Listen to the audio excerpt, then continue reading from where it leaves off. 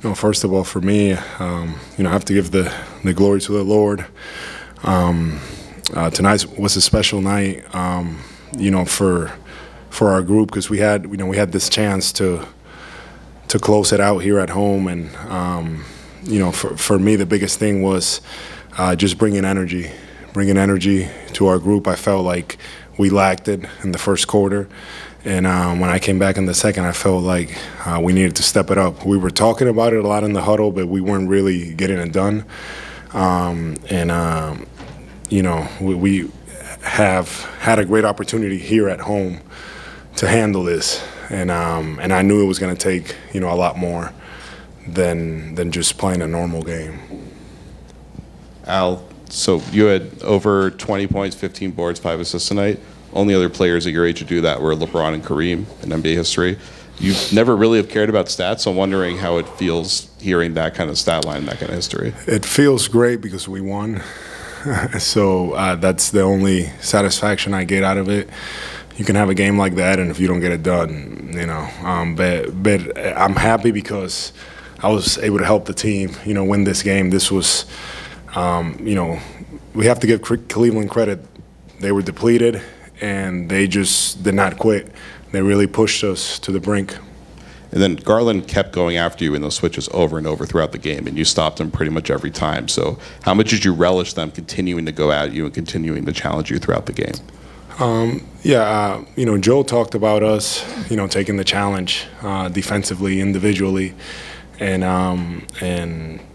this was, one of those nights that we had to, as a man, we had to look in the mirror and step up and try to do our best. And for me, it was just, trying to do whatever I could and use my length and just staying solid and just continue to take on that challenge time after time. Al, you said your secret this morning that faith at 37 and a secret, which you didn't want to talk about, got you through that. But did you feel this morning when you woke up that you had that kind of passion, that energy? Because I think there were 16 rebounds in the fourth quarter. You had 9 of them out of the 16 total for both teams. What kind of drove you all the way through that game to get it done? I just think, we talked about this morning having the opportunity here at home. And, I feel like at times we probably didn't shoot the ball as well as we wanted to. And sometimes that happens in the past and, things don't go our way. And so for me, it was like, man, just trying to find a way. I felt okay this morning. I didn't feel great necessarily. But once we got going and the game got going and I just saw that we weren't where we needed to be as a group. Like, it's like you have to do something, and I just want to bring that energy to our group, and the group was able to feed off of it, and we all just continue to play. The guys continue to trust me because the way that they were designing everything was for me to essentially shoot the ball or make plays through me. So the guys just did a great job. JT, JB, Drew, time after time, finding me and just having confidence in me.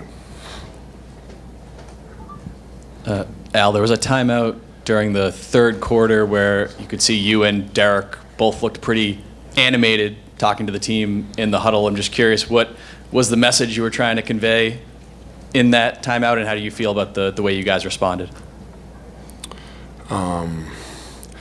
Man, tonight, honestly, I felt like there was like a bunch of timeouts, and I feel like I said a lot of stuff, so I can't remember. But it was probably along the lines of, we have to continue the intensity, defensively, we have to play hard. We all wanted this so bad, and I'm just happy that we were able to take advantage of this. In the past, we've been in this position and haven't been able to close things, and this is a sign of growth for our group. So I'm very proud of that. Al, I understand this is not what the end goal is, but for you to be a part of this core now for the last 3 years and where you're at in your career after 17 years, what does it mean to advance to a third straight Eastern Conference final? It's special. It's something that it's hard to do. It's very difficult to do, and it means a lot to me. I'm very proud of, just the work that our guys continue to put in, JT, JB, how they've continued to get better, how no matter what gets thrown at them, things that people want to talk about, criticize, our guys continue to work, and they continue to think what's best for our group. And this year that's been very obvious. Guys are, trying to play the right way.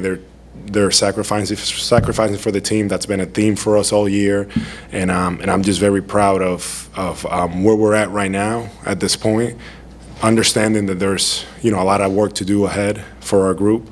But yeah, this is another positive step to where we want to get to.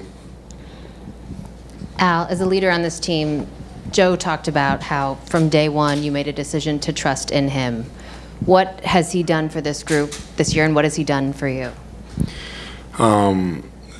Joe has been key for our success. I feel like he has put us in positions defensively, but also offensively, for us to continue to grow as players on the offensive side of the ball, continue to make reads, continue to figure things out. There's a lot of ways that teams try to play us, and I feel like he's been great tactically with our group, making us see things, making us think about them, and us being able to process so much information. And JT and JB, I feel like, have been great with that, because it's a lot that gets thrown at them and different things that they have to navigate. So Joe has been really good with that, and just as a leader of our group, we follow him.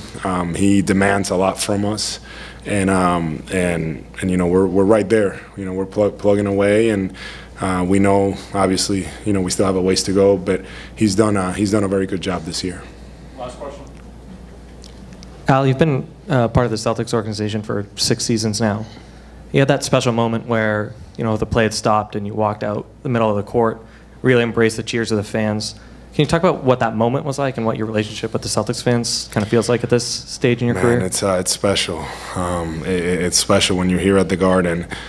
This is something I just don't take for granted. The energy of the fans. Our fans, they love the Celtics. They want us to play hard. They want us to play the right way.